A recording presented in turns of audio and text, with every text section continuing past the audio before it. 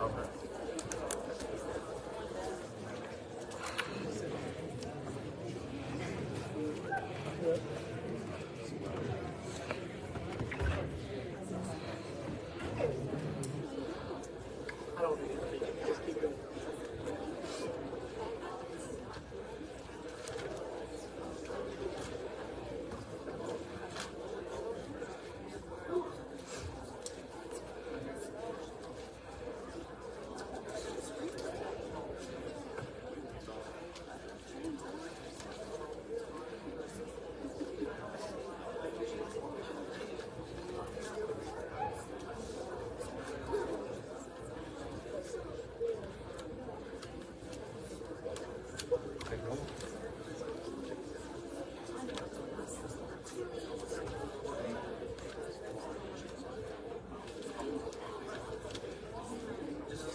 I've already started the meeting. The meeting started. Okay.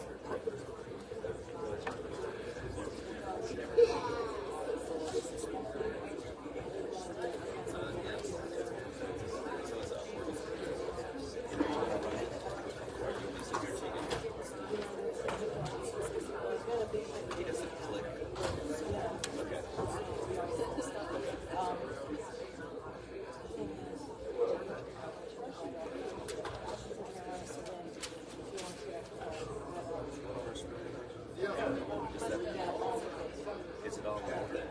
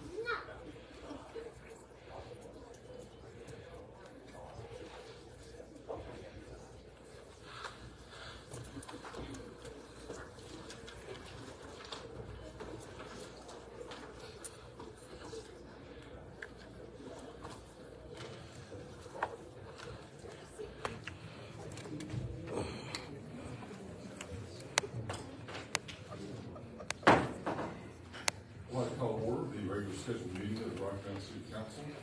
At this time, I'd like to ask everybody, please stand and observe a moment of silence and prayer. And I'd like to remind everybody that Bill Walls, a dear member of the Rock County community, he was a longtime manager for the city of Rock County. Please honor him at that moment.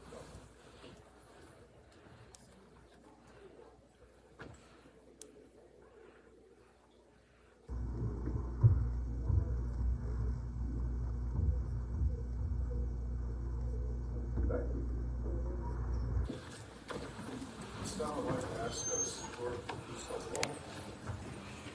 Councilmember Knight. Here. Blackwell. Here. Here. TJ Walker. Here. Belcher. Here. Harris. Harris. Barkswalker. Yeah. Okay, we have a form today.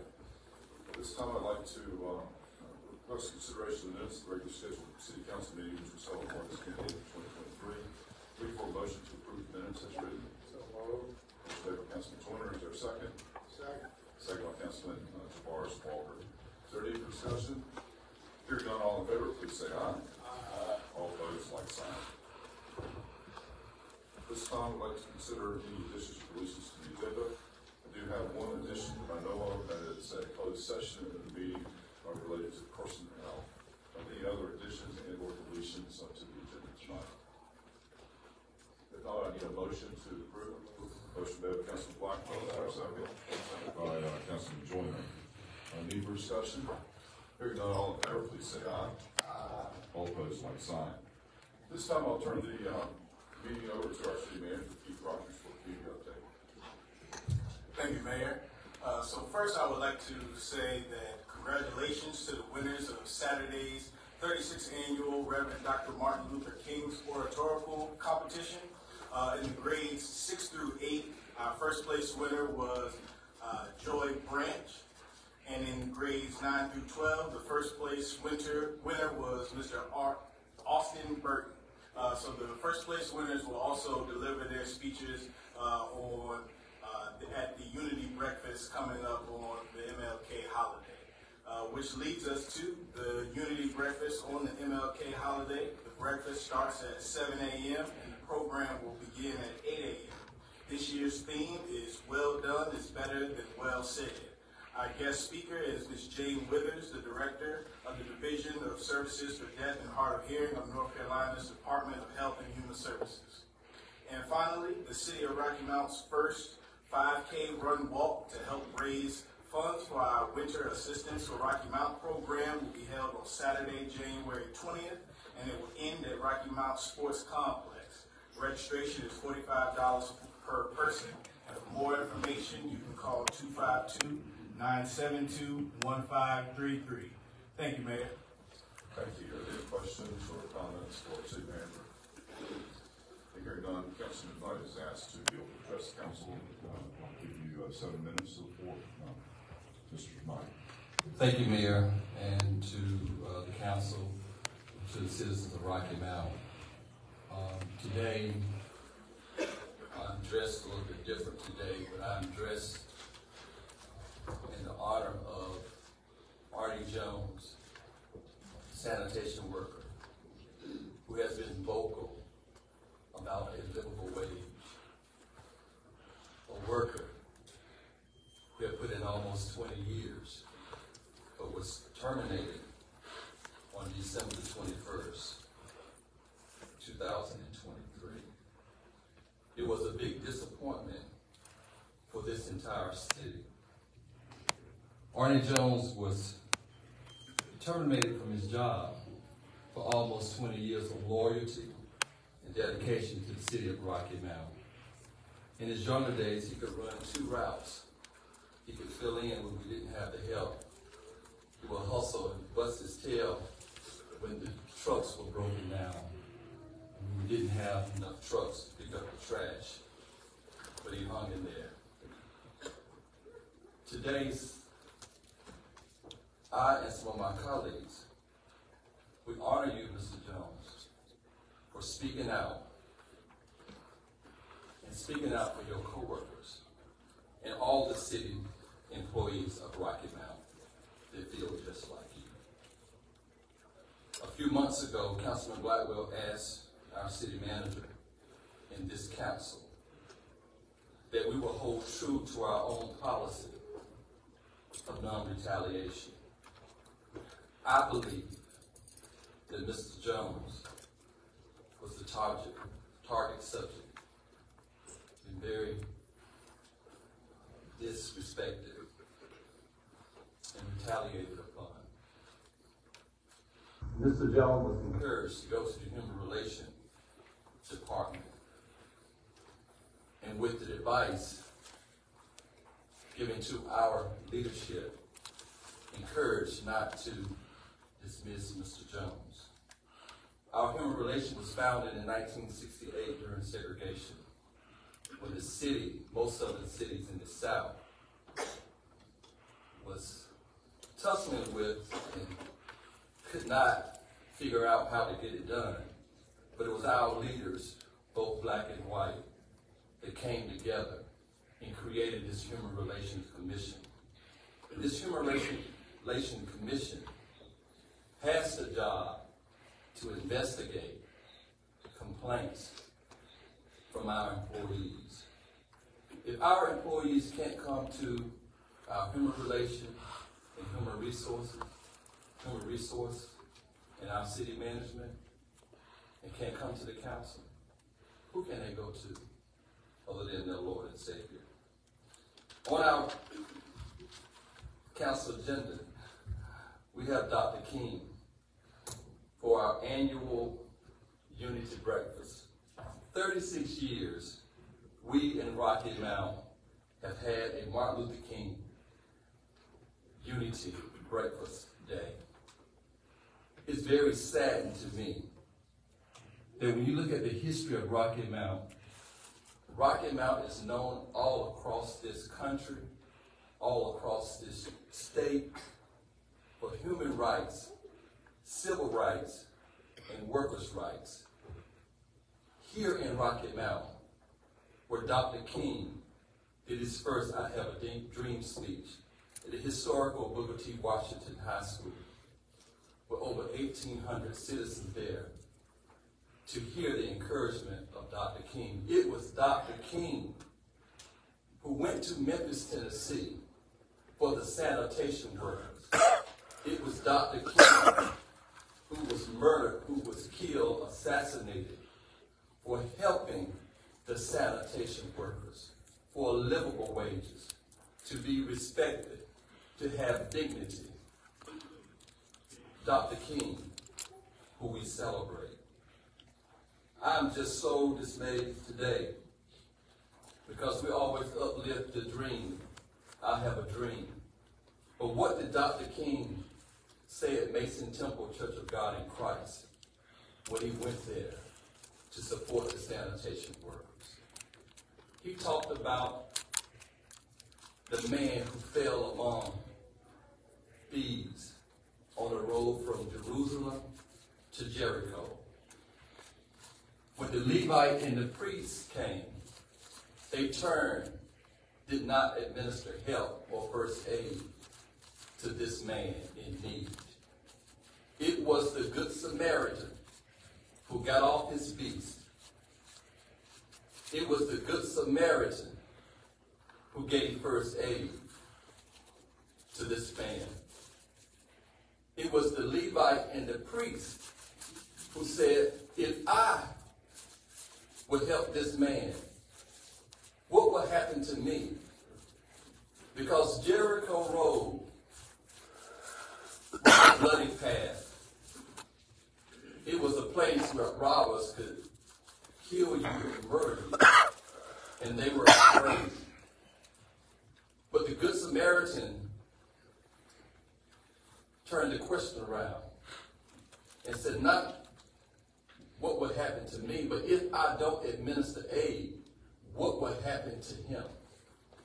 What would happen to our employees, our sanitation workers, if we, my colleagues, who are elected to serve the people, if we can help them, who can they go to?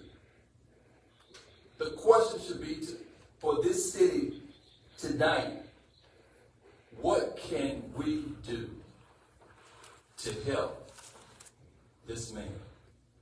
So as we honor Dr. King here in the city of Rocky Mount and all across this country, do not let his living be in vain. But let's reach out. And council, I just want to say, I'm done, Mayor, that I feel some way responsible, that we are responsible for this happening to Mr. Arnie Jones. Thank you. Thank you, Mr. Knight. This time, I'm sorry. Spectator board, please. At this time, I'd like to council to consider a resolution recognizing and congratulating the Rocky Mount Middle School football team on winning the 2023-2024 Tri-County Football Championship. And so the resolution goes that whereas the Rocky Mount Middle School football team finished their season with a 6-0 record in conference play, claiming the title Nash County Middle School Champions. And whereas the Ravens finished off their season with a record of 7-0, Rocky Mount Middle School Ravens were declared the 2023-2024 Tri-County Champions. Whereas a successful season such as this brought pride not only to the Rocky Mount Middle School Ravens themselves, but also to their families, their school, and their community. And whereas, while they were outstanding individual players on this championship team, success is credited to the total team effort from all of the team members. Whereas contributing to the team's success is their head coach, Martellus Hart, assistant coaches Willie Curry, Brian Hopkins, Austin Curtis, and their school administration, parents, and families who provided unwavering support. Now therefore be it resolved that I, as mayor and the City of Rocky Mount Council, hereby congratulate the Rocky Mount Middle School Ravens football team and its coaches for their outstanding regular season and the Tri-County Championship. And be it further resolved that this resolution shall spread upon the pages of the minutes of this proceeding, and a copy shall be presented to each team member, the coaches and staff, and others who were instrumental in the success of their season. I need a motion to adopt this resolution. Motion made by everybody, second by everybody. All in favor say aye. Aye. Congratulations, guys.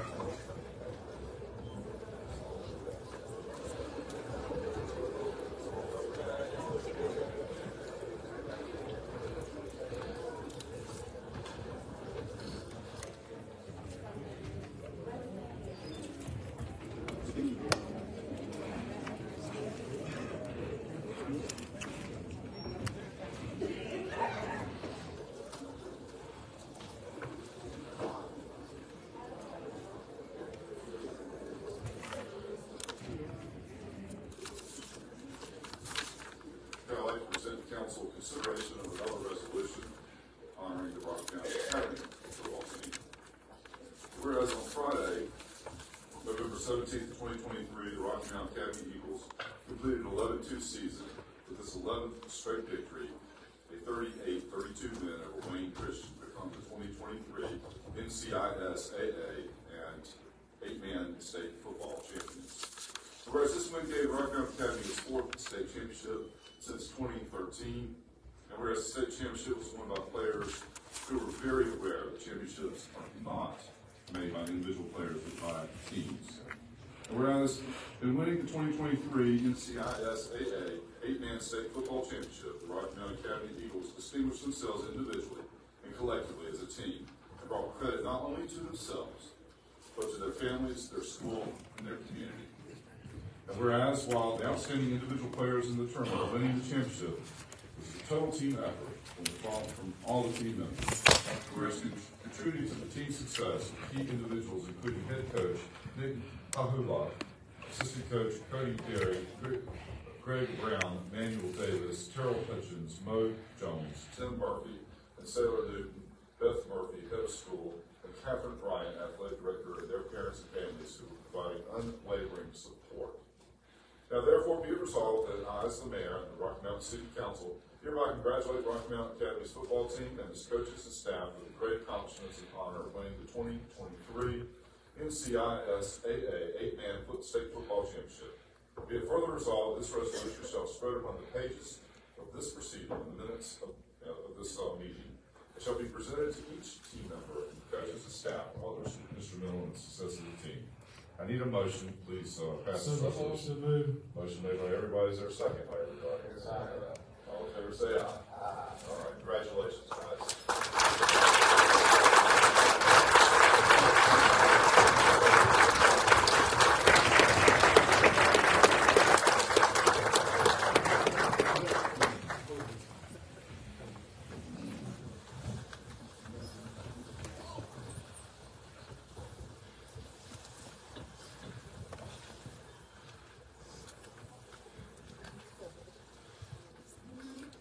Y'all come forward, please. Congratulations.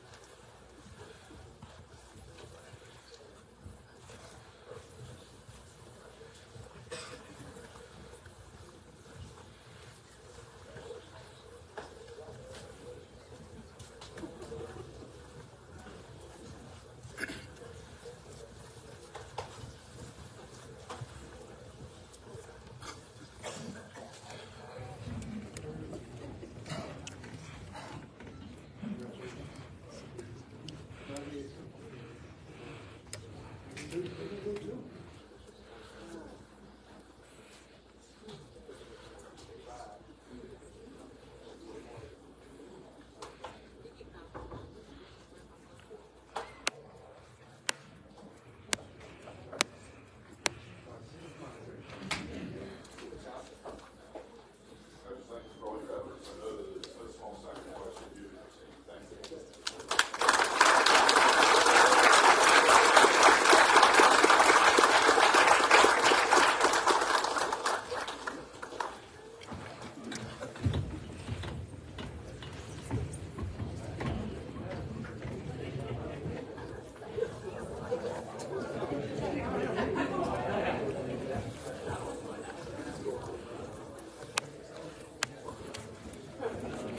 Hey, how you doing?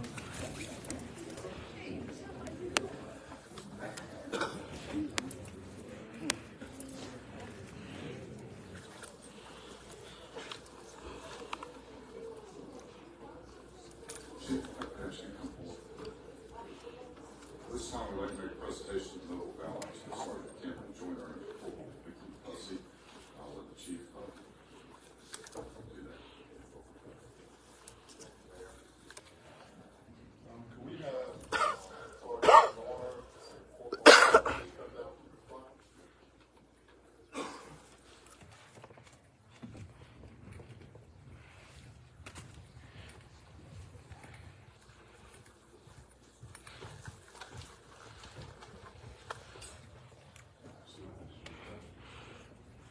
As the mayor has already said to everyone that we are here to recognize Sergeant Joyner and Corporal Hussey, the recipients for the Medal of Valor. The Medal of Valor stands as the department's highest award that we can present to an officer.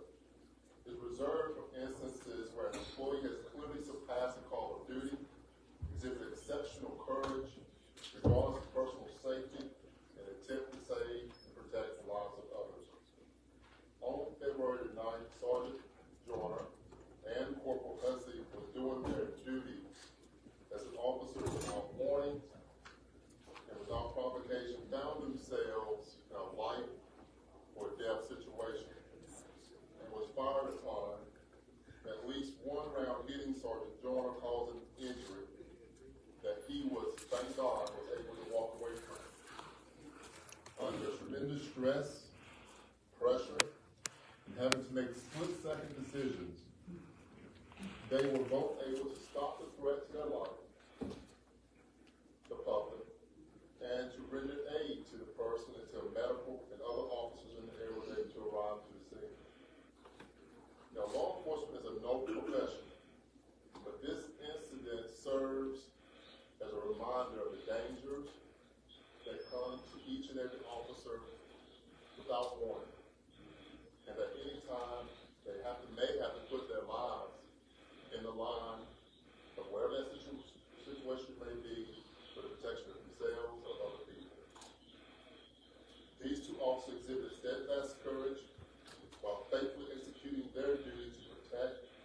served our community, earning them this well-deserved recognition of the Medal of Valor.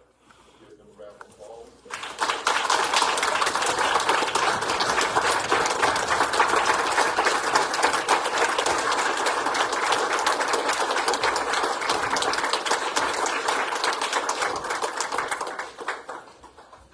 MFA, on behalf of the City Council and the City of Rocky Mount, we thank you for all that you do. This is a constant reminder of the dangers of being law enforcement and all that you do to protect us and the residents of the City of Rocky Mount. Thank you, thank you, thank you.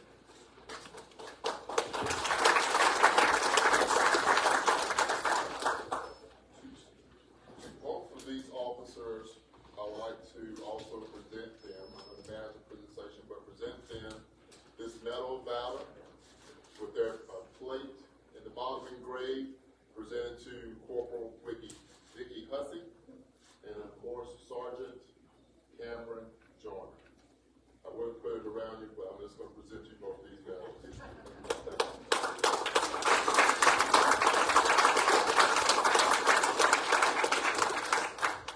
And on behalf of the City of Rocky Mount, Mayor and the City Council Esteemed Officer Award will be presented to you this evening. Thank you so much.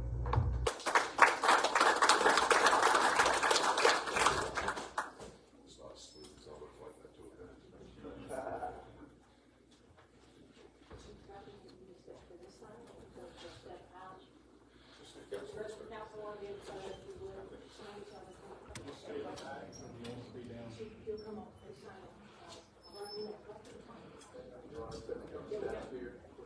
If y'all would come in, I'm gonna have, let's put at least one or two of you here and here. And then here we go.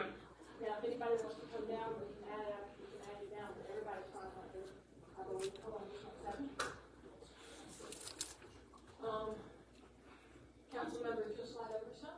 There we go. Come on in. Yes, sir. Councilman Joyner, you can come right in there beside Councilmember Knight, please. That is wonderful. Thank you. Move everybody would on me, please.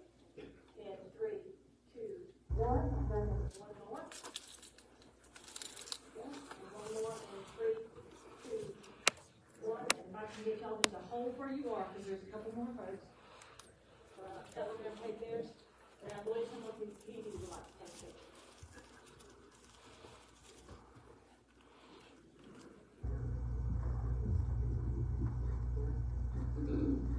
All right, hold on one second.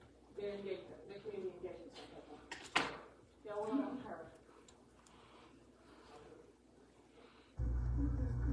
One, two, three. One more, baby. 1, 2, 3. Good.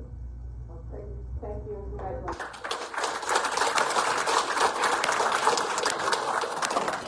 I have to back and say one more thing. I know some of the family members are here. Can the family members please stand up?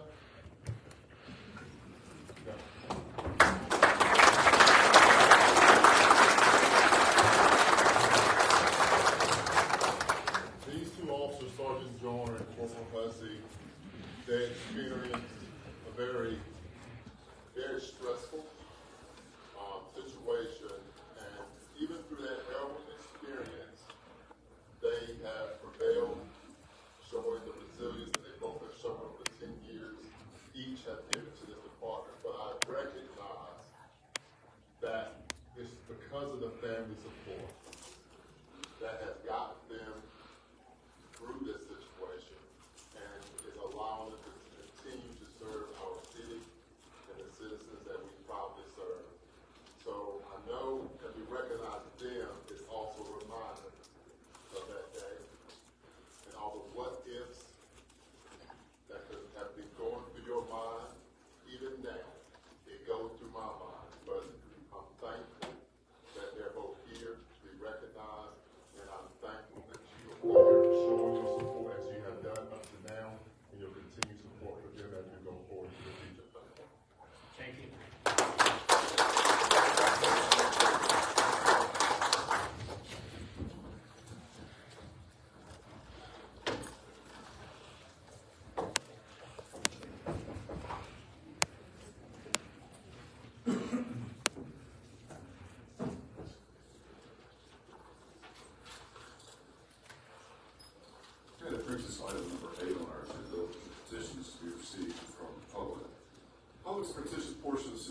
meeting is an opportunity for public comment. The City Council appreciates your attendance and thanks you for expressing your views and opinions.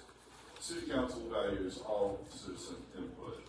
This is an opportunity to raise a question or present a request of council. However, in most cases, council members will not respond to public comments, but may refer a matter to the city manager or staff for follow-up. Time will be monitored in order to give everyone an opportunity to speak, and speakers will have 3 minutes. Please be aware that sign-in sheets must be presented to the security officer prior to the opening of the City Council meeting. If an organized group is present to speak on a common issue, please designate one person to present the group's comments. If your comments are in regard to an item that is the subject of a public hearing, please wait until that item is introduced to speak. Time will be monitored. If your comments are in regard to an evidentiary hearing, additional time may be granted. City Council requests that you please adhere to the following guidelines. Complete a sign-in sheet. Address the comments to the council as a whole and not to individual council members or city staff. Speak from the podium in a civil, non-argumentative, and respectful manner. Personal attacks which have the potential to disrupt the meeting will not be tolerated. You'll be asked to sit down or remove from the meeting. Each comments to 3 minutes. This time I'd like to invite Mr. Butch Dancy to the podium.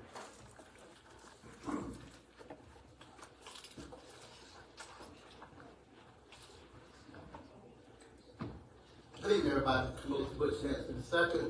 I really didn't want to come up and say anything, but after Councilman Andre Knight said what he said, I just want to come up and support that. But I do want to add that what people need to understand, I served on the Rocky Mountain Human Relations Commission, and everybody knows we come to this meeting longer than anybody on this council. And I know the dealings of Rocky Mountain. But I want to say that people need to understand that the Rocky Mountain Human Relations Commission is not just for the employees of the city. I have been a lifetime member of the NAACP since 1992, serving Rocky Mountain. Part of other organizations, and I was the legal redress chair, and I sent folk to the Rocky Mountain Human Relations Commission. So what I want people to understand is the Rocky Mountain Human Relations Commission is for anybody that work in Rocky Mountain. Use them, make them do their job. And I just want to say I support Arnie Jones. I can relate to speaking up and speaking out and being talkative, and I could imagine what the brother has been going through, trying to go to work every day and not make a mistake. And that's hard to do when people are working against you, dealing with your livelihood. I'm just glad the brother had the crack. But people need to understand you need to support folk. Give them some moral support. You don't have to know the whole story, but it's time that we as black folk support each other. There's so much going on today, and it just pisses me off. Because I've been out here, I just turned 61 Christmas Day, and like I said, I've been coming to this meeting since the 80s, longer than anybody on this council other than their attorney. And I've seen some things, but not only here, and not only in Rocky Mountain, because I travel all over. But it's time for us to come together and stick together. You don't have to know the whole story, and you just need to stand with folk and let them go through the process. And if the process come out not in their favor, okay, but stand with folk. We got to start standing with each other. Hold folk accountable. People say they want to be held accountable, but hold them accountable and see what happens. Especially folk making these big dollars. Y'all have a good day. Is Councilman Harris able to sign in? Okay, just a minute. I'd like to invite Ms. Naplin over to the podium.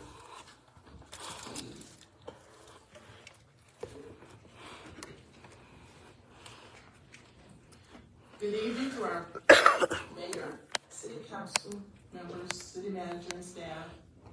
Happy New Year. Thank God we've come into a new year, and I have some new expectations. As a citizen of Rocky Mount, I'm excited about the unlimited potential for growth and development of our city and communities. I hope that we will embrace and practice the core values of our city, including respect from the least to the greatest. I am also concerned because the dumpster with the name Top Dog is still sitting outside of our city council building and represents a conflict of interest with the city of Rocky Mount, who has their own employees to collect our garbage. How can we get rid of a person before we get rid of a dumpster? I don't understand that. I want that dumpster removed so that we can move forward. I'm also concerned about the firing of the long-term sanitation worker who has been coming to the council just asking for a fair wage increase. I mean, what's so threatening about asking for more money? It is not just for himself, but for everybody. Well, this is a new year, and I don't have to be happy, because everybody made me happy. I'm happy because God is in my heart, and God keeps me happy. And I can look at each one of you and tell you that I love you. And I can look at some of you and tell you I don't like what you have done. So I am embracing this new year with new expectations for you embracing the core values of our city, including respect, mutual respect. You might not like somebody, but respect them. Because in the end, we've got to live together. And if you don't believe in regret, just live long enough. You have an opportunity to be a hero or a zero. You're writing history right now. Make these moments count for the good. Thank you. I'd like to invite Richard Tedway to the podium.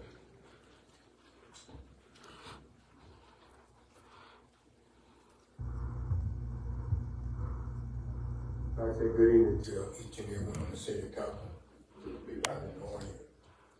But I come with twofold message. One that just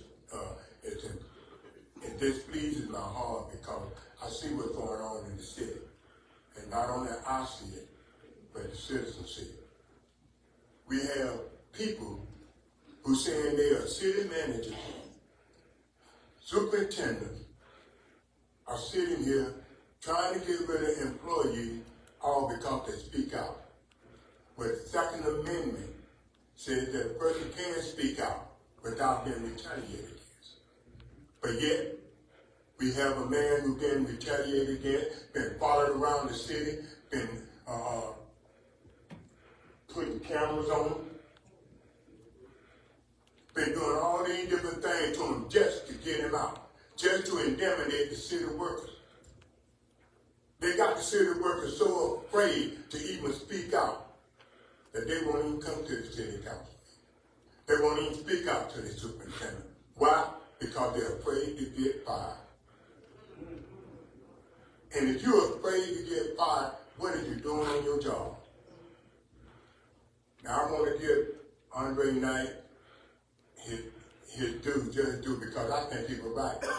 We have a prayer breakfast for Martin Luther King every year. But that prayer breakfast seems to me is going for naught. When you get a city manager who can get ask for a $75,000 raise and get it, the city worker can't even ask for 25 cents and get a raise. There's something wrong with this picture. And one day, you're going to be on that road. And who are you going to call on? The Lord is looking down at you. And he knows it. He's writing it. And you're going to be accounted for one day. But I want to let you know now that Arnie Jones deserves to be back into the city without any retaliation. We don't only have city managers on the city council. We understand that he's not a part of the city council, but he's city manager. We have preachers, and we have those who are black preachers on it. And they won't even stand up. We come here night after night and ask to put this city rate back on the docket, and what we do, we turn a deaf ear to it. City manager, mayor, it is up to you to put this back on the thing. No, it ain't up to you. It's up to the city, to the man that you put it back on. Because you're not working for yourself, you're working for the citizens of Rocky Mount. And if you're working for the citizens of Rocky Mount, you just got reelected. And you won't even get up here and put this back on the docket so it can be talked about. Thank you, Mr. Pedway. I'd like to remind everyone that the ask, the requirement is to come forward is not to speak to individual council members, but to the council as a whole. And that includes That was the whole. No, sir. You are the whole. No, sir.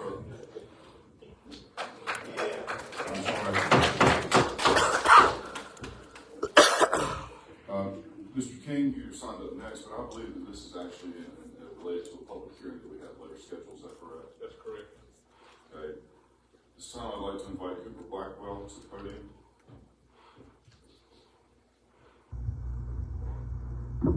Good evening and Happy New Year. As we approach Martin Luther King Jr. Day, we're reminded of Dr. King's legacy. We look around our city and we see different forms of injustice. And it was Dr. King who said injustice anywhere is a threat to justice everywhere. So today, these words resonate with profound significance for us as we consider the plight of Arnie Jones. Arnie Jones is a dedicated sanitation worker who's been advocating for fair pay and equitable treatment under penalty at this point. Dr. King believed deeply in the dignity of labor, and he believed and stood firmly with sanitation workers, asserting that all labor has dignity. Yet, as we prepare to honor his memory on Monday, we find ourselves in the midst of a struggle that reflects the very issues that Dr. King talked about and died for, gave his life for. As we draw closer to Monday, we're reminded that any law that uplifts human personality is just, and any law that's degrading human personality is unjust. These words speak to the heart of the matter concerning Mr. Jones, a man whose only desire was to uplift his fellow workers through fair treatment and fair pay. The firing of Mr. Jones not only undermines his dignity, but it also undermines the collective morale of those in the city who work daily to keep our city going. It's an action that, by Dr. King's definition, degrades human personality, and thus is unjust. As we honor Dr. King on Monday, let's move forward towards Monday, understanding that a just law in harmony with the moral law, understanding that we must reflect on our actions and decisions today. Let's not commemorate Dr. King by merely reflecting on the past, but making a movement for justice today. Let's reinstate Mr. Jones and affirm that our city is committed to justice and equity. Let's not forget that our actions today will be the legacy that we leave tomorrow. And as we celebrate MLK Day, let's embody the principles that Dr. King stood for by reinstating Mr. Jones and reaffirming the commitment to all workers in Rocky Mount. It's time for us to honor Dr. King's legacy by ensuring that injustice to one is injustice to all. On this day and every day, let us strive to be a city that embodies equity, dignity, and fair payment for all. Thank you, Mr. Blackwell. This time I'd like to invite Mohammed Shaheed to the podium.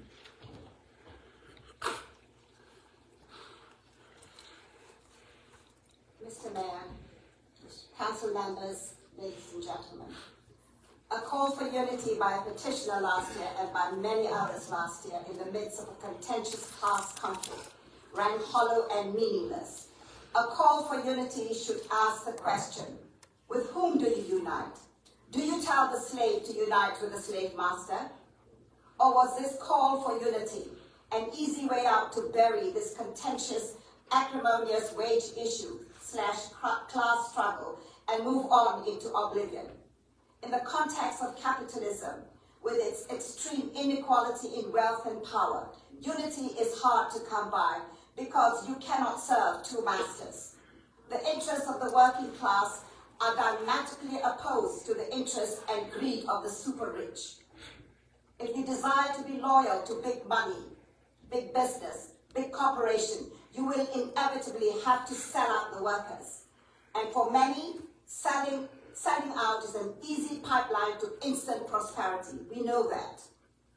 We heard the booming voice last year calling on the council to find money for the city workers' wage increase. And the next time, the same booming voice was on the other side, painting the words injustice and fair in various colors to hoodwink his listeners into complacency and stupor, to accept their status quo, forgetting that injustice and fair have class faces too. On whose side are you when you're calling for unity? You cannot talk for both sides of your mouth. Unity is achieved through hard work, organizing and mobilizing citizens in peril, usually. You have to be ready to break rules and confront power in order to achieve mass solidarity and its demands. Martin Luther King understood this and won the trust of the people he stood for and with, famously the sanitation workers. His message of unity was succinct and unwavering. You stand with one group, with one set of people, with a set of demands: the right to vote, desegregation, economic independence, labor rights, to name a few. Until his life was snuffed out by power, just as Annie Jones' economic independence was snuffed out by power / city for standing tall with his co-workers. Next time you come to the council and call for unity, please come with a blueprint for unity. Thank you.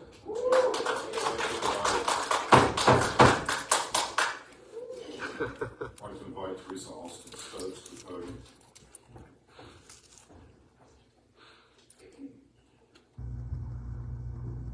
Good evening and Happy New Year.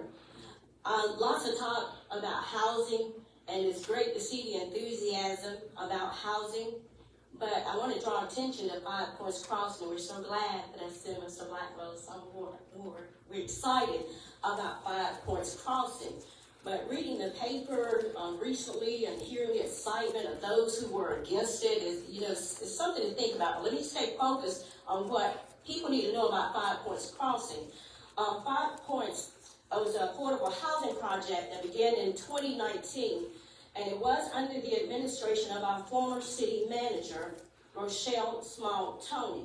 Now, when the city was one of two, we were one of 2 cities in the state that was awarded the funds for the North Carolina Office of Recovery and Resiliency to utilize the state and federal funding and developer tax credits to provide affordable housing in areas significantly impacted by Hurricane Matthew. For those of you who recall, it was a big impact in our state in 2016.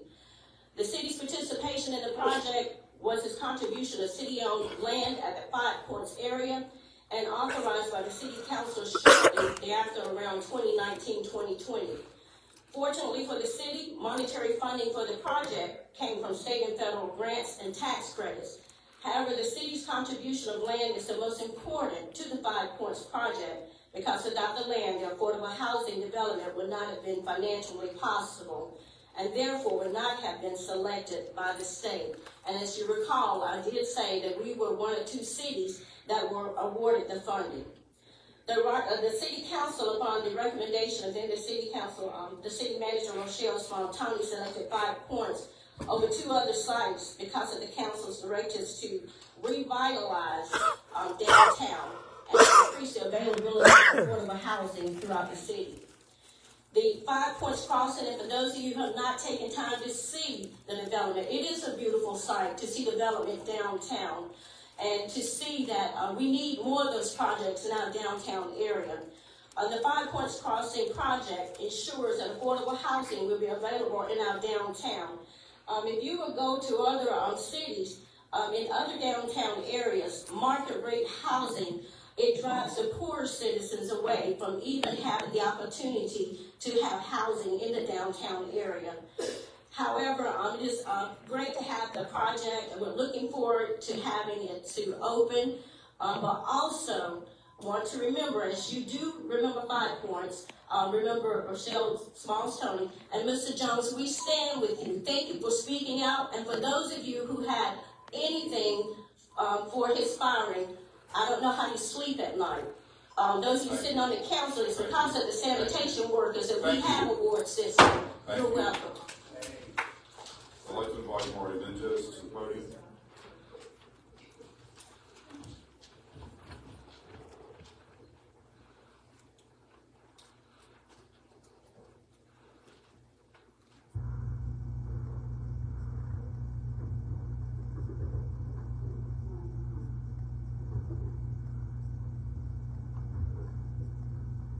Sorry, I'm getting slower and slower the older I get. First, I'd just like to say, Happy New Year. Hope it's a better one than 23. And just for the heck of it, you know that old ebony and ivory place I've been bitching at? I've been fussing about for 5 years. Nothing's happening to that, you know, so we're just going to go on. Do you know that time back in November when we had a no council meeting because there wasn't a quorum? And I was told then not to worry. Well, I didn't really say don't worry, but I seemed to get some people riled up because I was so worried about this ebony and ivory dump. And then they told me that there were a couple of places in Rocky Mount, one down 301, I think that used to be Sledge Lock or somebody, and they messed up the earth. And then there's a place on another part of town that I think might be near Planner's place. I think maybe where the old Wooten Marina was, somewhere in that area. And that land has gotten just pooped on. Well, if those people in that ward know that they were so bad, they better go find out some way to fix that up, I believe. Let's see. Oh, and do people on the street that beg, do they have to have a permit? Can just anybody make a poor little old crappy sign that says, I'm homeless and give me money? Do they have to ask for permission to do that? And if so, whoever gives them that permission, I would like y'all to tell them to stop. I think we got plenty of those beggars. And the guy at Tractor Supply said one old beggar came in and bought a $100 pair of shoes. I don't even buy 100 pairs. You know, anyhow. They must be doing really good, is all I got to say. And who do you talk to if you want to put a trailer or a smaller house on your lot if you have like more than 20 acres? And nobody tell me. Okay, I'll call somebody if I can. Thanks. Good luck. Thank you. I'd like to invite Dr. Tu to the podium. Yes, sir. Up to that the planning department to normally refer citizens to people who can follow up on issues when they're real issues.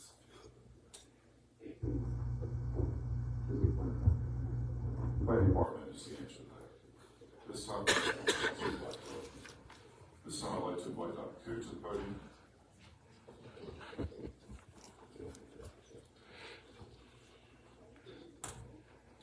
Good evening. Next Monday, on January 15th, many people will be celebrating Martin Luther King's Day.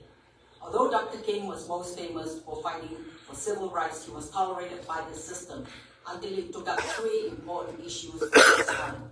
Number 1, like the Global South, he realized that political independence is not enough if it is not supported and sustained by economic independence. Thus, he started the Poor People's Campaign.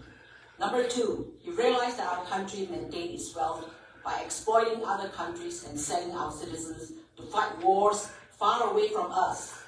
So in 1967, he spoke against the American war on Vietnam, stating that the United States is the greatest purveyor of violence in our world today. Number 3, he took up the struggle of the workers for dignity, fair pay, and the right to organize. He especially supported the sanitation workers in Memphis at the time of his assassination.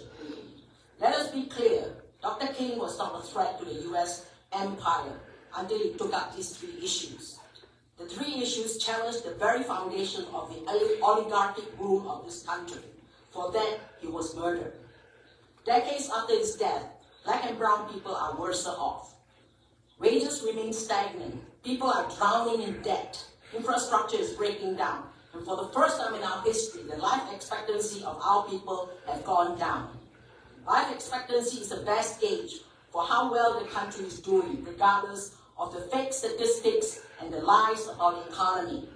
The wealth divide is astronomical, with the 1% wallowing in billions, while 99% can hardly make ends meet.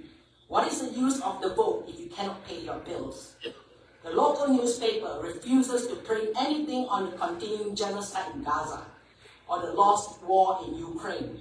Meanwhile, the United States is getting more and more isolated in the global arena for continuing to veto the United Nations Security Council's vote for an immediate humanitarian ceasefire in Gaza. It is related to us because our tax money is being shunted to the forever wars this country is fighting, miles and miles away from us. Bring home our tax dollars to better the lives of the citizens here. The city is making a mockery of Dr. King on his birthday by the inane theme of the day, well done is better than well said. What nonsense is that when you are insulting Dr. King by firing the most outspoken sanitation worker, Arnie Jones, when he stood up for the rest of the city workers for fairer pay and the dignity on his job.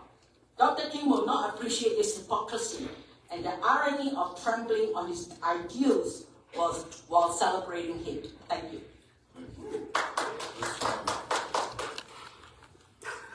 That brings us to item number 1 on our agenda, which is consent agenda. So I look for a motion that will be inclusive of approved tax releases and or refunds, to approve awarding of duty badges and sidearms, adopt resolutions, authorize the city manager and city clerk to execute all required documents on behalf of the city, award rebid as recommended, and authorize purchasing department to issue purchase order in accordance with council's award. Is there a motion? Motion by Councilman Troyer. Is there a second? Second by Councilman Walker.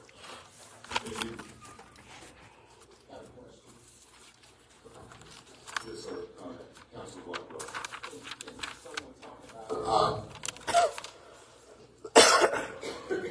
Someone talk about number E, consideration of resolution accepting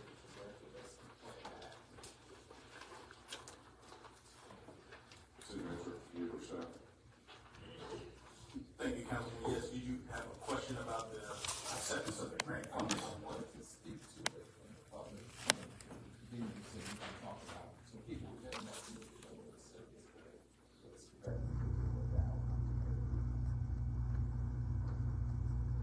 So this is the acceptance of the funding. The manager on Yes, but all not you have to confess unless there's a specific issue with it. No, I don't have a question about that. What is customary is that if we have questions about actions that are taken, there are people here who can speak about those actions. This is a pretty big deal for inner city Rocky Mount as far as older communities are concerned. And we've had ongoing drainage issues in many communities in Rocky Mountain. We already don't all remember, but those of us who live through flood understand the need to have appropriate training. And that community continues to rely on 100-year-old plus infrastructure.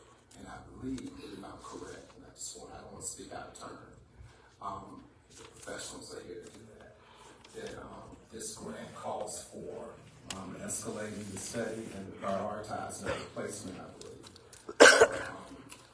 drainage supplies, materials, pipes, or whatever. Is that right? Again, Councilman, I'm happy to have a report presented or sent, but what's before us is accepting the fund. I understand that. But part of city council meeting is to inform the public about what we're doing. Now, that's been customary. I've been here 23 years. And if we have a question about actions that we're taking, because the public is here, I know what it says. I can read, and I've been here. This is for the benefit of our constituents. Is anybody here tonight that can talk about this issue? Mayor, if I may, Councilman, I'm happy to give you a full report at a later date, but tonight we are here to accept. I don't need a full report. I needed a 2-minute overview. That's all I was asking for. I've asked for from every other city manager, and I've never had a problem.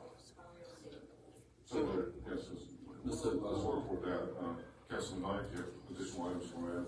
I was going to say that Mr. Brad Carr is sitting in the gallery, and he's familiar and aware of the drainage issues and the culvert issues that the Edgemont neighborhood has been experiencing. What Councilman Blackwell asking for a 2-minute for a brief synopsis of what the money is going to be used for, and how it's going to impact the homes in the Edgemont neighborhood. And if we have department heads that are in our meeting, I would like for you, as the mayor, to defer to Mr. Carr, because he's very familiar with it. Is that correct, Mr. Carr? Don't be afraid to speak. I know that we have issues with retaliation, but we are live. And I'm asking you not to be afraid, because we're asking for information that impacts our community. And Mr. Daughtry has also been talking about infrastructure.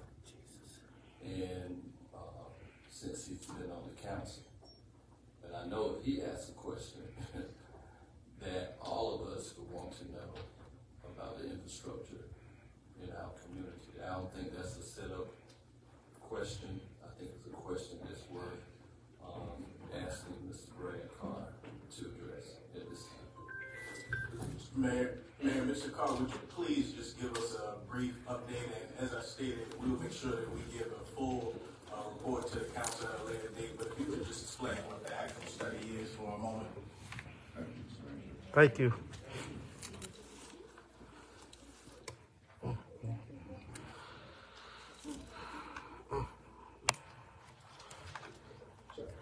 Funding is a ARPA grant, it's a planning grant.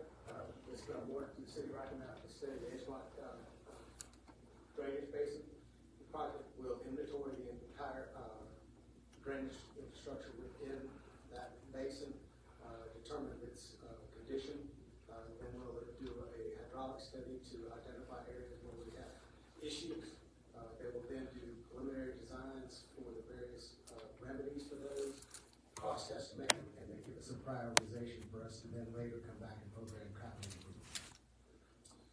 Thank you, Mr. Dormer. That's sufficient, and if it helps, then sometimes maybe we move these things off of consent agenda and put them as regular items. We do that, if necessary. Thank you.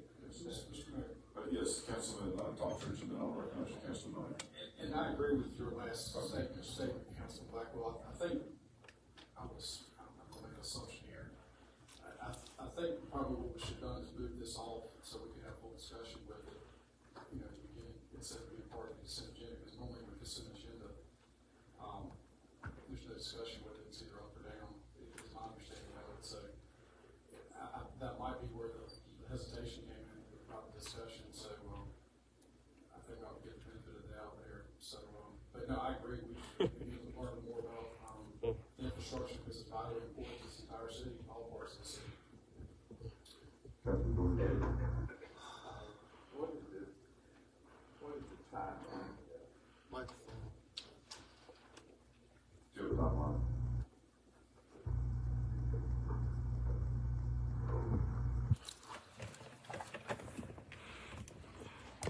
Can y'all speak up?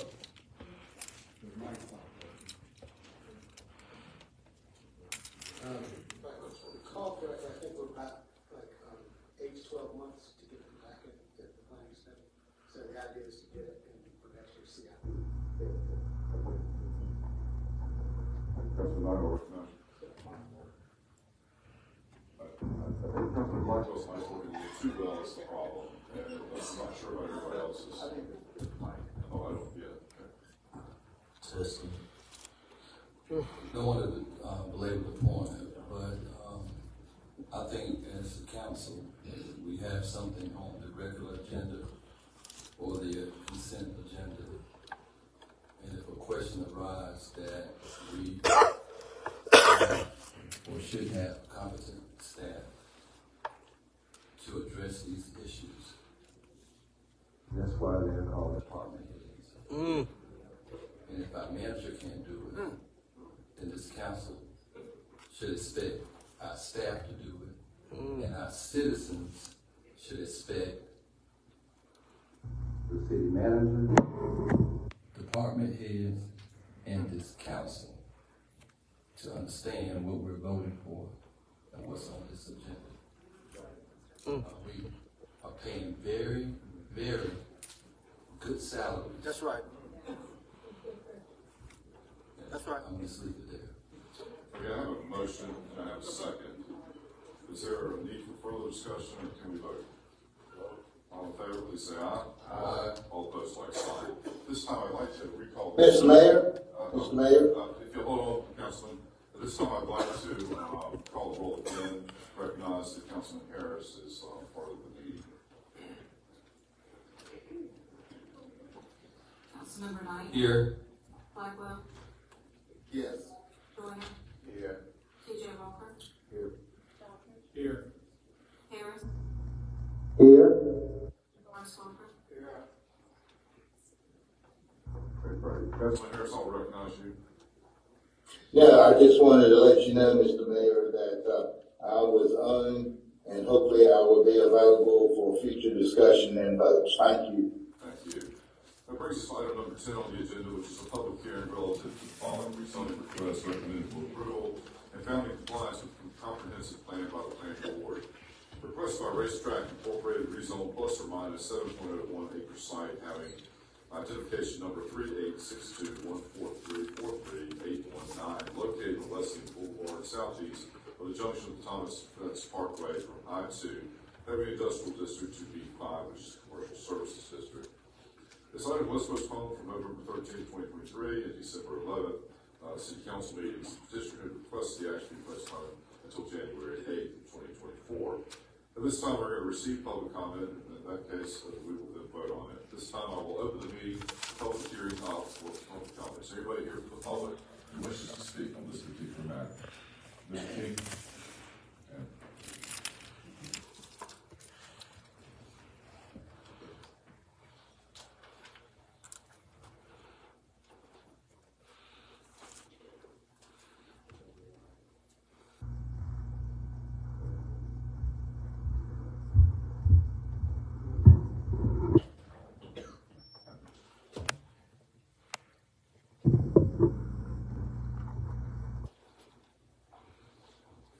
Thank you for allowing us extended opportunity to speak again about this matter of the racetrack rezoning request.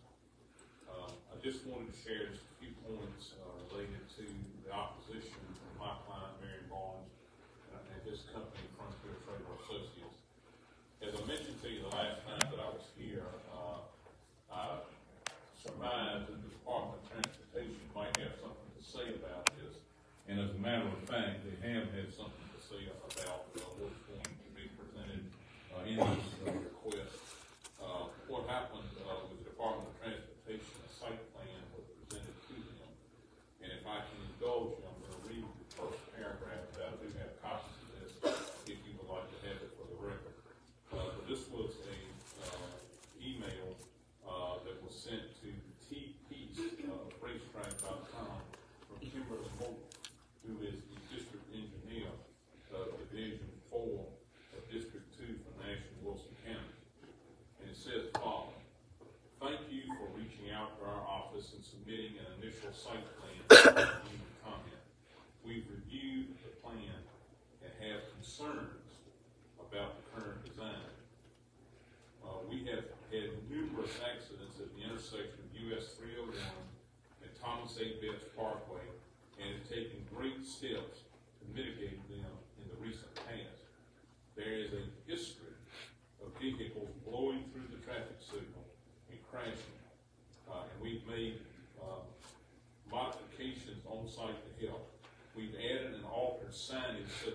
more signal ahead signs with reflective sheeting.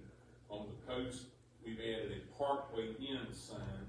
We've repositioned the speed limit sign further back, and we've added black on yellow double arrow signs indicating drivers at the end of the Thomas Betts Parkway as they enter 301 must either turn right or they must turn left soon.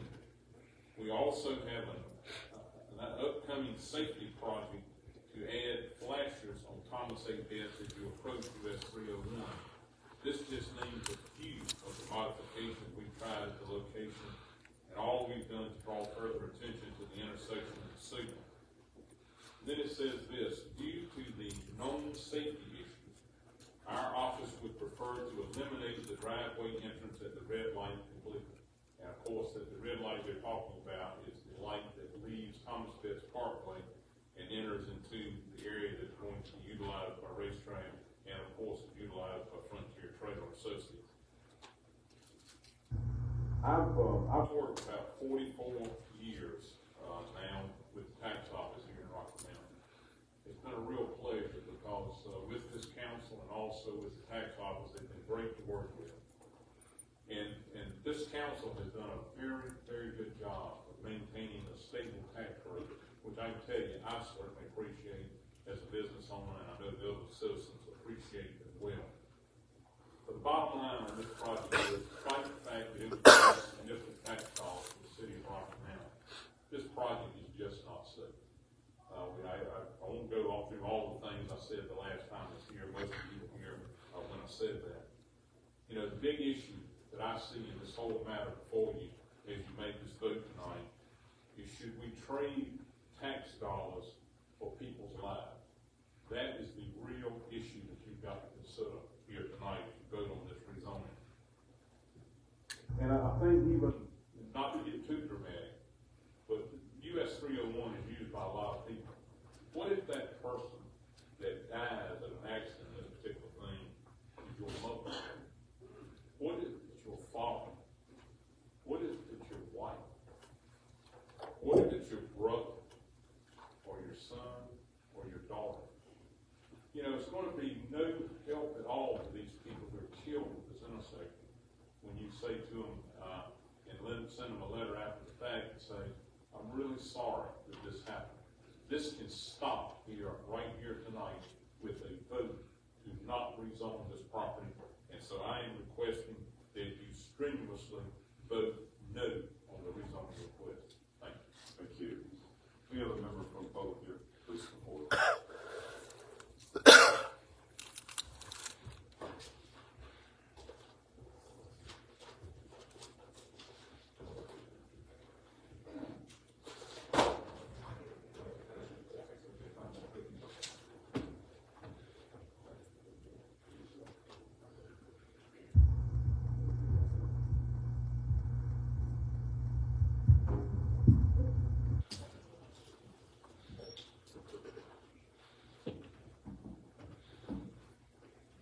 Council, good evening. My name is William McKinney, attorney for St. Lloyd. I'm here.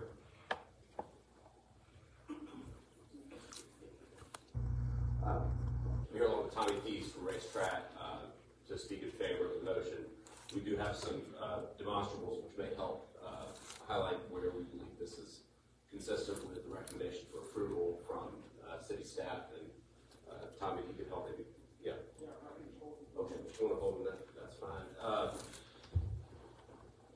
Briefly, this is the site so that you can see the space we're talking about, and as you have it on the screen as well. And I should note at the outset that I appreciate very much the professionalism of the planning staff in working with us through this process, and we've endeavored to engage in good faith with the neighbor, Mr. Barnes, and attorney, Mr. King, to find resolutions that might work. Nonetheless, they are opposing the project. We believe there are good reasons why the recommendation from city planning staff and planning commission is sound. And we're appreciative of your consideration in supporting the motion to pass. Primarily, as you'll note, the land is currently not utilized. In fact, much of the land on US 301 is not currently utilized. However, the city's comprehensive land use plan anticipates utilization, and we think this is a good opportunity for this parcel to be developed, to allow for community investment, to allow for jobs in the area, to allow for the provision of gasoline, convenience store items, food, healthcare, medical things you purchase in a convenience store, none of which are in the space you can see. As I noted, we've worked since about the middle of last year with Mr. Barnes and the neighbor to find different opportunities. There is a site plan and some references which is available. Yeah, I'm going to show that.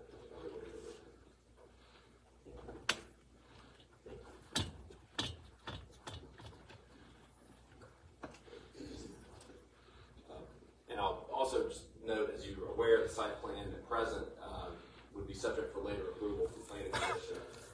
But I think it's important to see the space that we're talking about. As Mr. Barnes notes, we remain working with NCDOT on their concerns. This is consistent with what Racetrack does across the region, and anticipate additional traffic studies, research, and engagement about the proper point of entry to the site.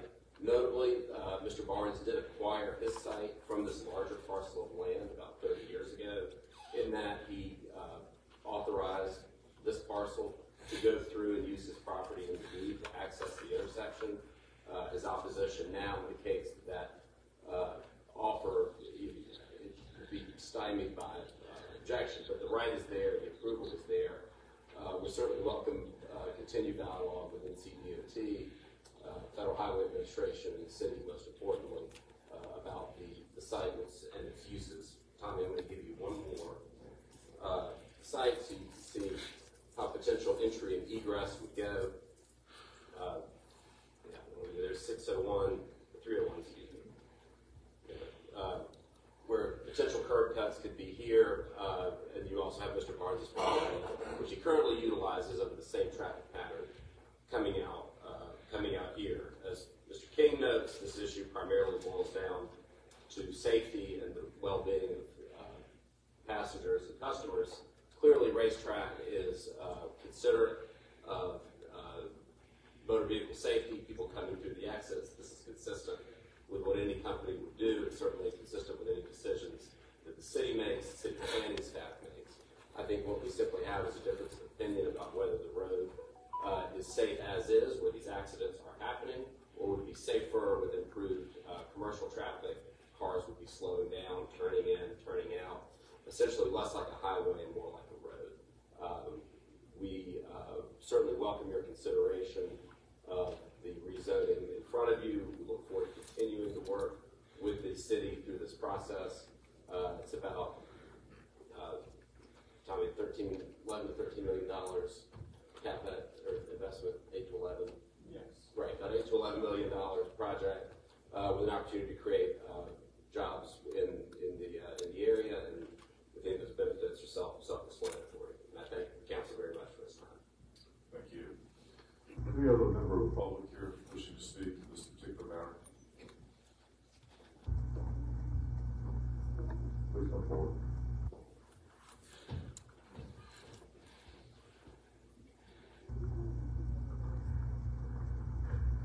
Well, believe it or not, that's kind of near my house, not too far. And Racetrack, is that like a convenience store or something or another? Yes. Well, I don't mean to be rude, but we got plenty of those. We got sheets down a little bit. We've got the dollar store. We've got, I mean, do we really need another gas station, convenient mart? Especially if it might cause trouble with traffic. I just don't get it. Opinion. Thank you. Is any other member of the public here wishing to speak to this particular matter? Seeing none here, then I'll close the public hearing. Is there any questions from council? Councilor Luttrell? Yes, I have a question of the attorneys and the attorney and developer. Mr. King read the number for PLT. Let's review that. Has that been before the planning board in their consideration? And I understand, I think the philosophy that I'm understanding, and I think I would agree with, and it slows down traffic because people have to slow down to turn into that particular location.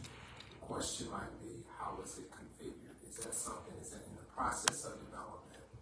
Is that where now you work out those details with the planning staff and the DOT and other property owners who are around there to mitigate their concerns?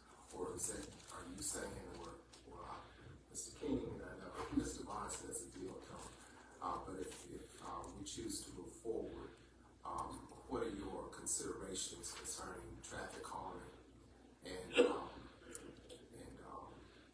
improving the community as well? Yes, yeah, I appreciate the question. We are very early on in the design and development process. We currently have a traffic study underway. That's typically the first item that needs to take place before DOT will accept any official applications or thoroughly look into a development. We have had a few preliminary discussions with them.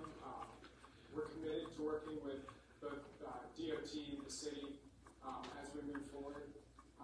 As we stand today, the site plan that we showed as part of our application, there'll still be many hands, opinions, that take place on that site plan. We will have to go through the city's planning and engineering department, as well as a thorough DOT review. I will say, ultimately, what will likely happen if the project does go through is that improvements will be made to that signal at Racetrack's expense, and DOT as well as Racetrack will ensure that as a result of this development, the intersection is safer overall. Any other questions? Councilman Bowles. I don't know if my question's to the city attorney, to Ms. Benson, or I'm not sure who to direct this question to really, but regarding the rezoning or the zoning that's before us today, how much of the concern is applicable to the rezoning piece? Is rezoning one issue and the safety concern another issue? I need some clarity on that, because I think it's my understanding we kind of have a narrow scope that we can look through, or am I incorrect in my understanding? The DOT will have to approve any entrance and exit off of 301 Thomas Bates Parkway related to this. Now, you are supposed to sort of consider every use that could be made of this parcel, not specifically this one. So, I mean, if it gets rezoned, they could use it for something else that, doesn't indicate any problems. But they're not going, I don't think they're going to get approved until DOT is satisfied that it's safe. Let me clarify my question. Can we consider the concern of safety in the rezoning request? Is my question. You can consider anything in it. It's a legislative hearing.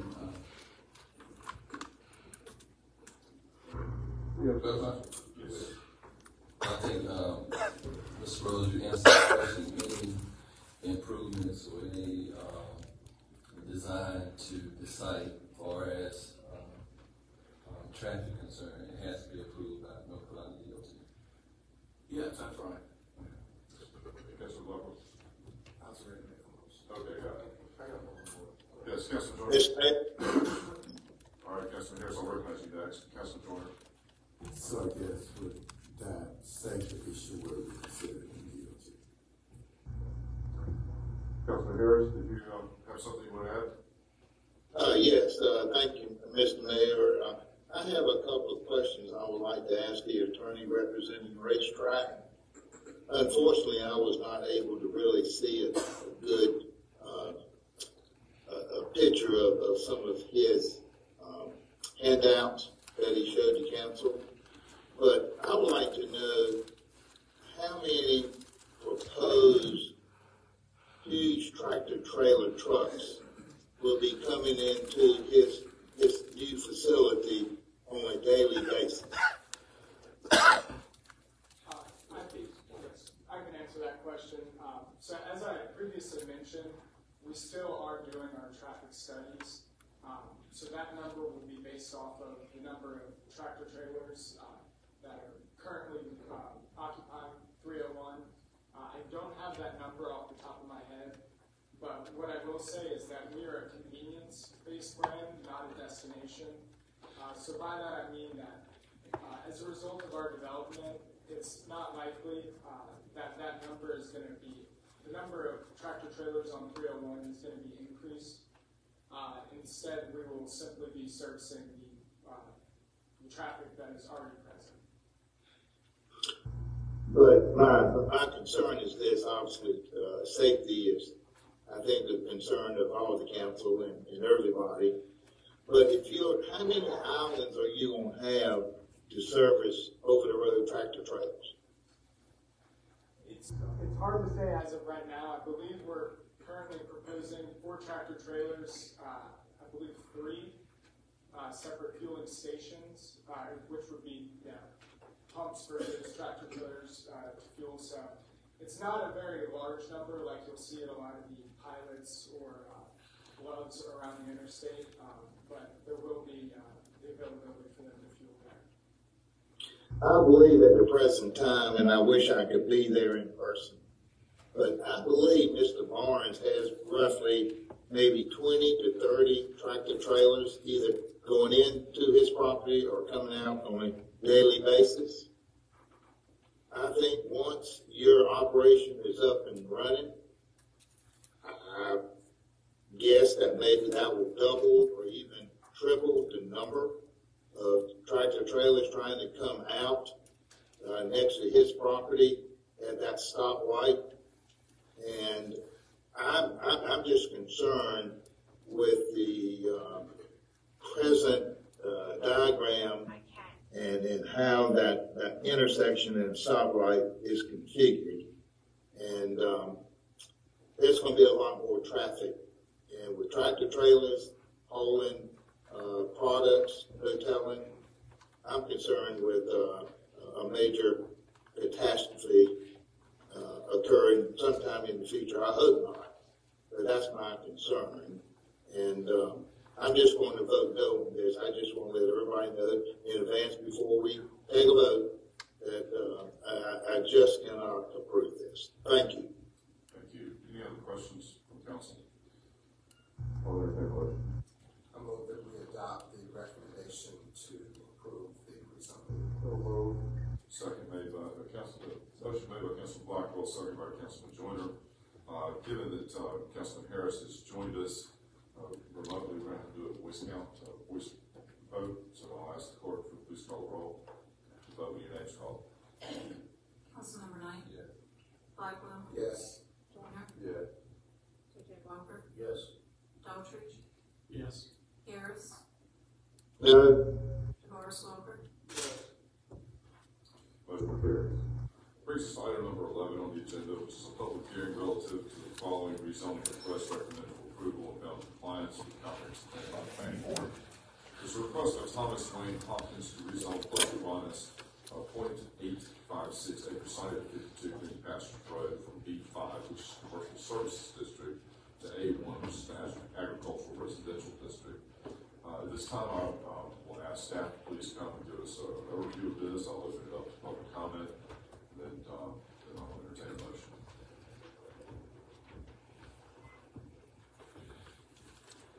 Good evening, Council. Emily Kingston with Development Services. Again, this is a request to rezone a site of 0.856 acres in size from B5 to A1, which is an agricultural district. The property is outlined in yellow on the screen, located along Koki Road. It's located adjacent to Ward 1, but the property is within the city's extraterritorial jurisdiction. It's surrounded completely by the A1 agricultural zoning district. No members of the public spoke during the public hearing at the planning board meeting regarding this request. The A1 agricultural district is intended to be agricultural in nature and rural in character, permitting low-density residential uses. The planning board has recommended approval of this request because they found it is consistent with the city's comprehensive plan and that it is reasonable given the zoning district is consistent with surrounding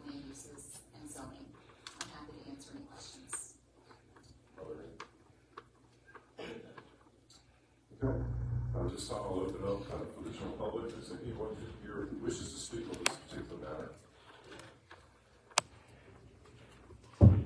Is there any member of the public that wishes to speak on a matter related to the rezoning on 52 Green Pasture Road?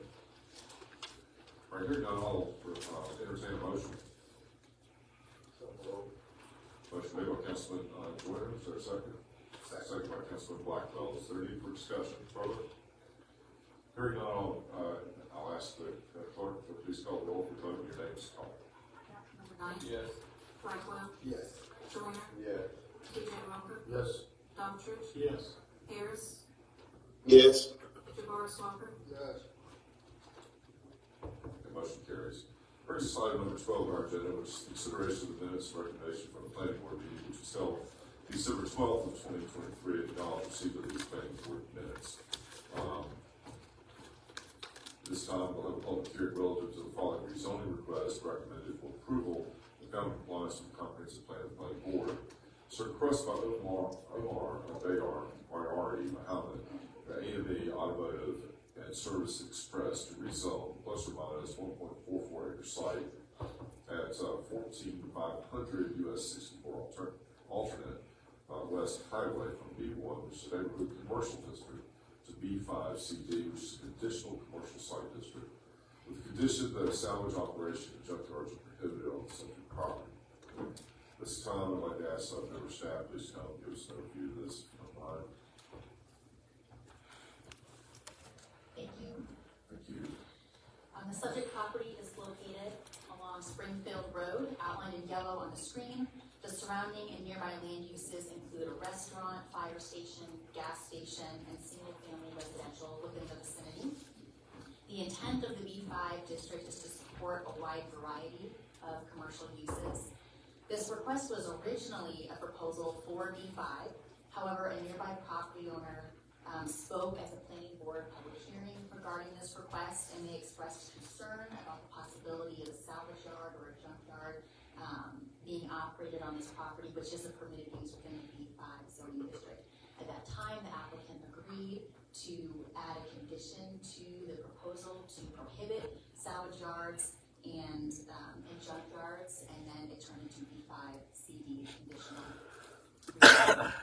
The planning board recommended approval of this request because they found it is consistent with the city's comprehensive plan, and that B5 is reasonable at this location given the surrounding zoning district and land uses within the vicinity. I'm happy to answer any questions. Thank you.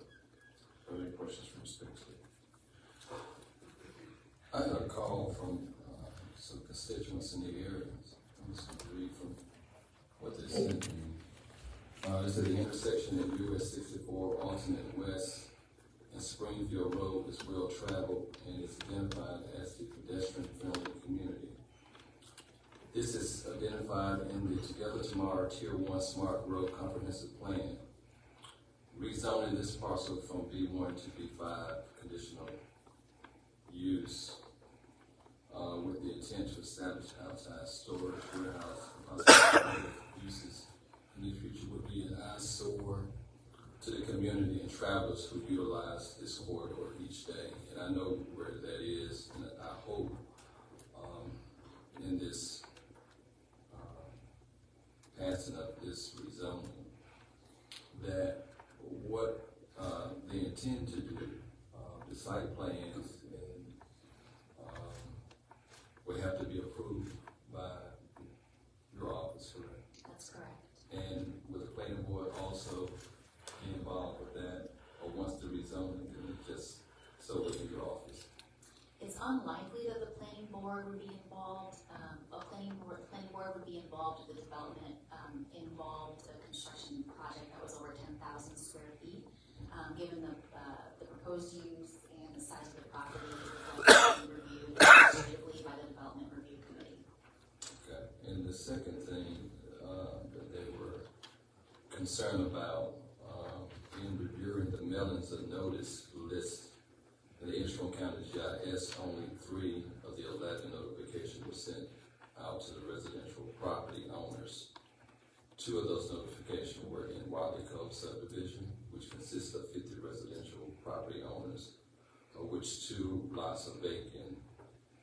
notification were sent out to the required within 200 feet of the proposed site, while yet the majority of the homeowners who are going to be impacted may not have been aware of the proposed rezoning and proposed development. The rezoning sign posted on the site does not provide specific information pertaining to the rezoning, only that the public hearing is being held, and the majority of the notification was sent to commercial properties owners. And I know those signs don't have too much information other than a public hearing. And I think the signs, they mentioned that they were too small. They may have missed it. But the main concern is whatever development, I think for a U-Haul business, that it is done correctly, and that is done with the concerns that they had, as far as the junkyard. You did address that. I just want to make sure that it's not going to be an eyesore on that corner, because it's well traveled. And hopefully from the site plans and the development, that you will make sure that will happen, correct? Yeah, our office will ensure that all the regulations within the land development code are compliant with, and Public Works and other city departments will also be reviewing the site plan as part of the development review committee. Thank you.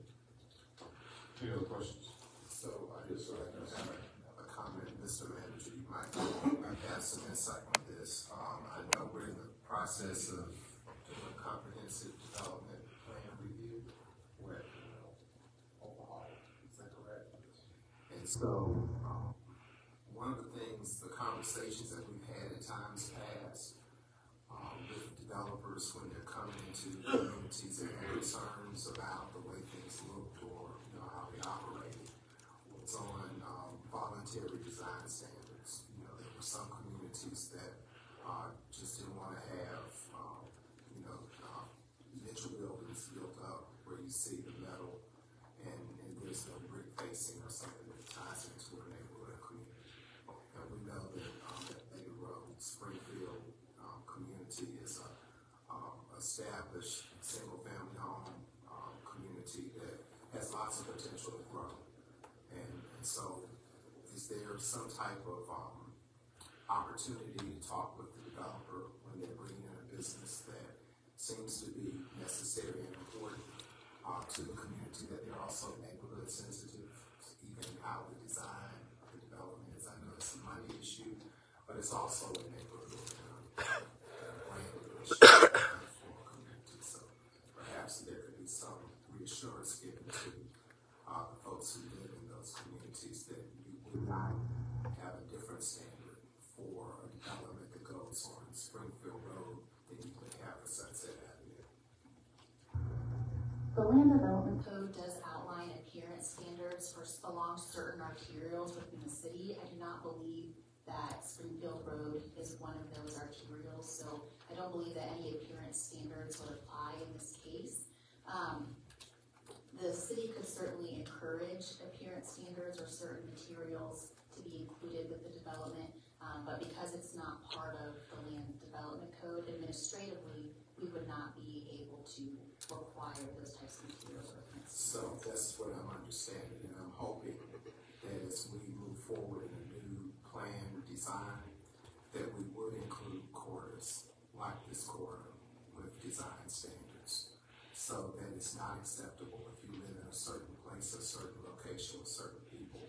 You have great looking buildings, and if you're not in that location, the buildings are not so great. So if we understand your hands are tied by law, I'm just asking that you use all that great personality to try to convince them that if we go out and win with them, that we're going to be forward thinking and future thinking with us. Absolutely. Thank you. May I have one? Councilman Black. Yes, thank you, Councilman Blackwell. Since this has not been voted on, what Councilman Blackwell just stated, far as the building and the site plan, all of that would have been discussed. If I think one person came out, that's correct, a citizen. That's correct. And so if the community have come out and asked for those specific things, those concerns for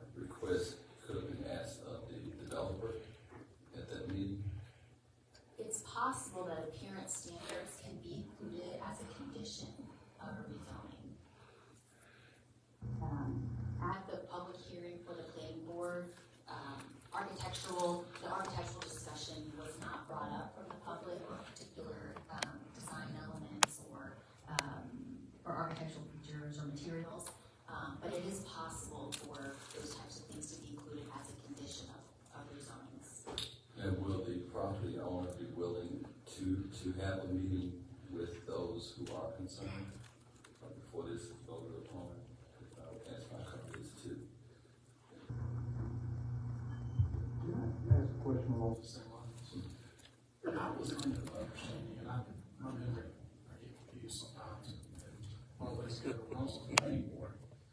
I recall approving anything that's facing the street. It had to have certain substrate, and I didn't know that it was, and I thought that applied throughout the city. I could be wrong, but I do recall doing that when I was in the planning board. And if we could get some clarification on that, because for the very reasons you brought up, Councilman Blackwell, and approved some substrates, but that might be what you referred to as being some, regarding the particular areas. So I might be confusing the two, but I think it's worthy of confirming before we maybe proceed. Could I ask this question of the council? If we could delay it to our next council meeting to give the community in Waco and those who may have had questions that was not present to meet with the developer. Is that your motion, Councilman? Yes. All right, so the motion's made. Is there a second? Second by Councilman Forrest Walker that we postpone this until the next meeting. Yes. Got a motion to second. Is there any for discussion? All right, hearing none, I'll ask for a roll call. Please vote. Councilmember Knight, Yes. Blackwell, Yes. Joyner, Yes. TJ Walker, Yes. Eldridge, Yes. Harris, Yes. DeMar Smoker, Yes. The matter has been postponed to the next meeting. However, being sensitive to the fact that people may have shown up here that want to speak to this matter, I will entertain anybody who's here from the general public who wishes to speak to this particular matter to the record. Will be happy to hear you. Yes, please.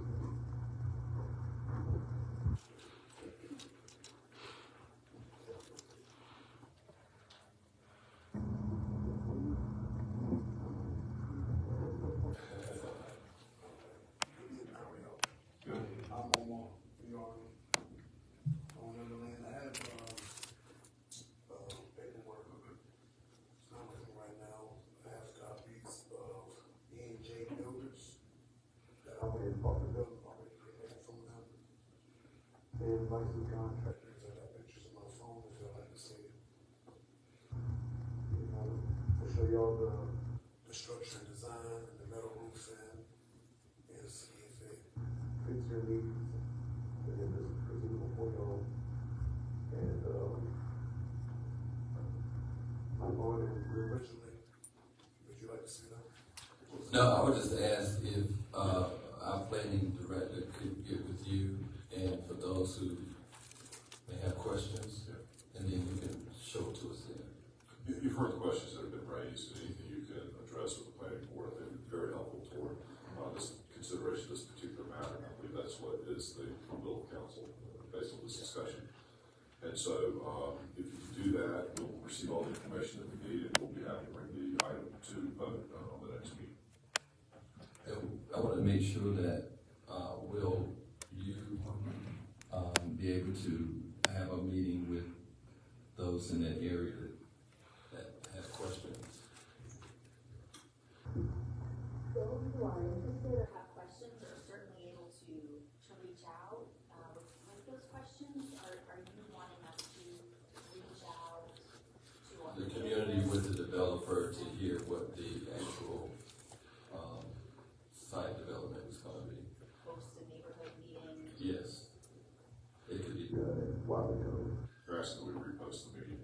Yes. To give interested parties an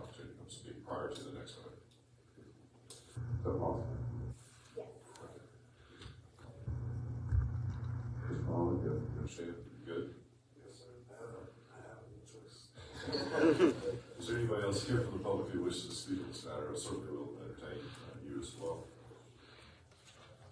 All right, hearing none, we'll move on to item number 13. There's a recommendation that we post this item to February 12th.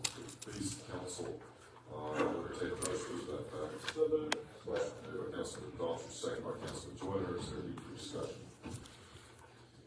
Hearing none, I'll ask City Clerk, please call the roll. We'll vote your names called. Councilmember Knight. Blackwell. Yes. Joyner. TJ Walker. Yes. Daughtry. Yes. Harris. Yes. Jabbar Swoper. Yes. And again, just being sensitive to folks who may have shown up to talk about this particular matter. If you're here from the public and you wish to speak on this particular matter, we would certainly hear you tonight. Is there anyone here from the public? Okay. I'll bring item 14 again, which is a request or recommendation. We post this item to February 12th, the City Council meeting. Is there, if it pleases the council, is there a motion to that effect? Second. Motion made by Councilman Joyner, seconded by Councilman Daughtry. Is there a need for discussion? Hearing none, I'll ask the clerk, please call the roll for the vote of your names called. Councilmember Knight. Yes. Blackwell. Yes. Joyner. Yes. TJ Walker. Yes. Daughtry. Yes. Harris. Yes. Jabbar Swoper. Yes. This time I'll entertain a motion to go into closed session. Motion made by Councilman Joyner, seconded by Councilman Jabbar Swoper. Reasons for personnel. Please call the roll to vote your names called. Yes. We're going to closed session.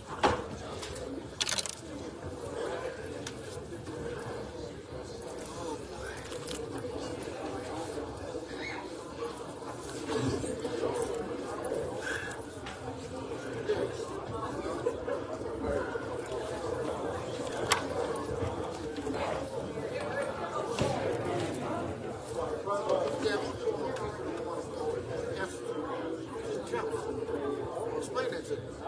Okay.